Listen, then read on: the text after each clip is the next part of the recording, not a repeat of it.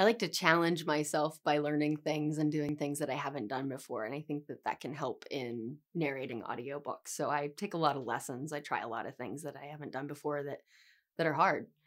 Like playing guitar, it makes my brain work in a different way. And I think rhythm is a big part of performance and feeling the nuances of scenes and the rhythm of a book or the rhythm of any section of a book. So stuff like that.